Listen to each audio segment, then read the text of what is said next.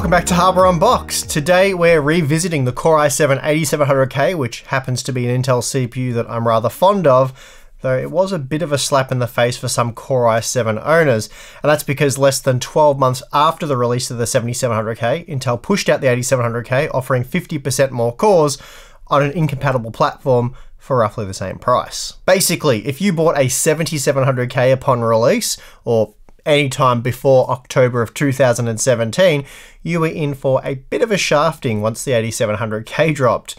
For the first time in just over half a decade. Just over half a decade for the first time, Intel was finally upgrading their flagship Core i7 range from 4 cores with 8 threads, so quad cores with hyperthreading, to 6 cores with 12 threads. And while that might sound like a bit of a trivial upgrade given what we have today, 8-core, 10-core, 12-core, and even 16-core desktop CPUs, at the time it was a big deal, and in many ways still is. And that's because after 6 years of quad cores, the industry has started to finally move on, and games are benefiting from more cores. And that also means games can suffer poor performance when limited to just 4 cores. It also meant for less than a 10% increase in price, Intel was now offering 50% more cores, and again this all happened in the same year, which is why I called the 7700K the worst CPU purchase of 2017. Actually, it wasn't necessarily the worst, it was just amongst the worst. Intel had a few bangers that year. So this all sounds a bit anti-Intel, but in fact it's really not. They were just rising to the competition. Sure, you could argue that they should have made those moves a little earlier on, perhaps a few years earlier on than they ultimately did, which would have made Ryzen splash onto the scene more of a drop, a little trickle, not as splashy. Anyway, they didn't, and what we ended up with was a rushed 8th gen series with 2 more cores tacked onto the high end. The results though were very impressive. The 7700K was already a gaming beast, but with 2 more cores, the 8700K was set to retain that title for a much longer period. From day one, in a day one review, I called it the king of gaming, and although it was technically superseded by the 9900K and then the 10900K, it's still a very capable gaming processor even today. I doubt you'll be feeling the need to upgrade anytime soon. That's because the new Core i5-10600K, a part which we feel is the best value option for high refresh rate gamers right now, shares its specifications with the 8700K. The 10600K is clocked more aggressively out of the box, but both are unlocked parts that typically hit similar clock speeds once overclocked. The 10600K is also $100 cheaper, but it was released roughly 2.5 years later, so I'd say 8700K owners have got their money's worth in that time. Anyway, to see how the 8700K handles in 2020, the 8th gen processor has been tested on the Gigabyte Z390 Aorus Ultra and the new 10th gen Intel Core series on the Asus ROG Maximus 12 Extreme. Then all the Ryzen processors have been tested on the Gigabyte X570 Aorus Master. Finally, all configurations feature a GeForce RTX 2080 Ti graphics card, 32GB of DDR4 3200CL14 memory, and a Corsair Hydro Series H150i Pro 360mm all-in-one liquid cooler. Okay, so with all that out of the way, let's get into the results. As usual, we'll start with the Cinebench R20 multi-core results, and as you'd expect, the 8700K with 50% more cores is almost 50% faster than the 7700K. Out of the box, we're looking at a 45% performance increase, and then once overclocked, that margin does reach 50%, as our 8700K clocks to 5 GHz much more easily. We also see that overclocked, the 8700K is roughly on par with the Ryzen 7 2700X, so a very solid result for the 6-core processor. Of course, though, as you'd expect, the newer 3rd gen Ryzen series does fare better. Single core performance is roughly on par with the 7700K, and with both overclocked to a similar frequency, the OC results are also much the same. Here we're seeing just over a 40% improvement in compression performance with the 7-zip file manager, so we're seeing another significant performance uplift within the same year of the 7700K's release. The decompression margins are similar. Here the 8700K was 37% faster out of the box, and when overclocked to 5 GHz couldn't quite catch the Ryzen 5 3600 in this workload. Performance in Blender was boosted by 46%. It's actually a 32% reduction in render time, making it 46% faster.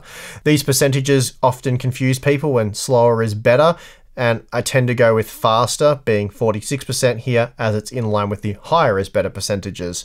So please keep that in mind as we continue to look at the rest of the results. For code compilation work, the 8700K is just shy of 40% faster than the 7700K, and that actually made it slower than the Ryzen 5 3600, even once overclocked to 5 GHz. That said, when compared to the Ryzen 5 2600, it was a good bit faster. The 8th Gen Core i7 processor delivered excellent results in DaVinci Resolve Studio 16, and while there are certainly faster options available today, it has aged very well here.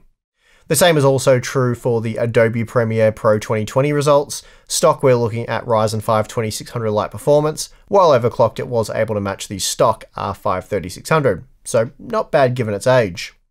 The Adobe Photoshop 2020 performance is also very respectable, and the stock 8700K was able to match the Ryzen 7 2700X.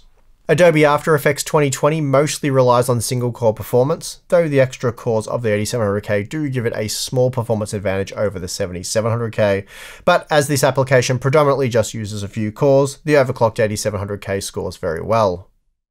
Given that the 8700K is of course a 14nm processor running at an aggressive clock speed, the power consumption figures are actually very good. Of course, overclocked it is quite a power pig, but even so we're talking about total system consumption south of 300 watts, so it's really not that bad. Now it's time to look at some gaming performance, and we'll start with Battlefield 5, which has been tested at 1080p using the ultra quality preset with an RTX 2080 Ti. Remarkably, we see an almost 30% improvement in 1% low performance when comparing the stock performance between the 8700K and 7700K. Then once overclocked, that margin increases to 37%. So clearly, as games become more CPU demanding, the 8700K will become considerably faster than the 7700K, and more importantly, will be able to provide a smooth gaming experience. Even in Far Cry New Dawn, which we don't really think of as a core-heavy title, it does see some benefit from the 6-core 8700K, and with both parts overclocked, the 8700K is up to 22% faster. Here we're only seeing around a 10% gain when comparing the 7th and 8th Gen Core i7 processors in Gears Tactics, and we're also seeing the 8700K match the new Core i9 10900K once overclocked to 5GHz. So that is obviously a very impressive result, and it proves why it's still one of the best gaming CPUs. Ghost Recon Breakpoint isn't very CPU sensitive, so we're looking at pretty similar performance across the board, particularly with the Intel CPUs, and again, the 8700K performs exceptionally well. Okay, so as usual, Shadow of the Tomb Raider, like Battlefield 5, provides very telling results, and it gives us a clear indication of where things are heading. Stock, we're seeing a 21% increase in frame rate from the 7700K to the 8700K, and that's obviously a significant increase given the CPUs are based on the same design. The stock 8700K is also on par with the Ryzen 5 3600, and this is how I expect these processors to compare in future demanding titles. Last up, we have Red Dead Redemption 2, and here we're seeing up to an 18% performance advantage in favor of the 8700K over the 7700K when comparing the stock out-of-the-box performance.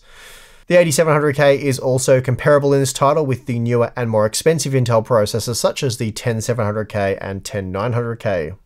As you might have expected, 2017's King of Gaming is still a very capable gamer, though I suppose at one point the 7700K was also 2017's King of Gaming, but it had to relinquish that title before year's end, as I've already discussed in detail. As we've seen, thanks to those extra cores, the 8700K has unsurprisingly aged much better, and should continue to age much better than its quad-core predecessor. While piecing this content together, I went back and watched my original 8700K review to see what I actually said about the CPU when I first reviewed it, and I found the conclusion quite interesting given how this has all played out over the past few years, and here is the bulk of that conclusion. Intel's new mainstream flagship Core i7 is a beast. For gamers seeking the ultimate solution, there is simply nothing better than the Core i7 8700K. It has no weaknesses. Out-of-the-box performance is incredible, overclocking is even more incredible, and as a result, it's going to find its way into my new gaming rig. Gaming aside though, what about productivity? Compared to the Ryzen 7 1700, the 8700K is at best on par in terms of value, but with both overclocked to the max, the Ryzen 7 has a little more to give. Even so, it will vary from one application to the next, and I'd say overall they are quite similar. Again, those on a budget will opt for Ryzen as it is cheaper and will deliver similar performance without much trouble. Still, the 8700K has proven to be much more of an all-rounder than the 7700K ever was. Overall, I really like Intel's new Core i7 8700K. So a positive review then, and I think if you did pull the trigger on an 8700K, you'll be looking back thinking you made the right choice, especially if gaming's the priority. Of course, AMD did make the choice a little bit harder with the 2nd gen Ryzen series, especially with discounts that saw parts such as the Ryzen 7 2700 selling for almost $100 US less than its original MSRP. But again, for high refresh rate gaming, Intel's been the more obvious choice, and the Core i5-10600K certainly does continue that trend today. And that is going to do it for this one. If you enjoyed the video, you know what to do. That's all I'm going to say. If you'd like to support this work and all the work we do on the channel, then check out our Patreon account. You also become part of the Hardware Unboxed community, get some really cool perks, live streams. What else have we got? We've got an exclusive Discord server for Patreon members. Tim and myself are active on there. You can ping us at any time. Q&As, behind the scenes video. Anyway, if you're interested, link for that is in the video description. Feel free to check it out. But other than that, thank you very much for watching the entire video. I'm your host, Steve, and I'll see you again next time.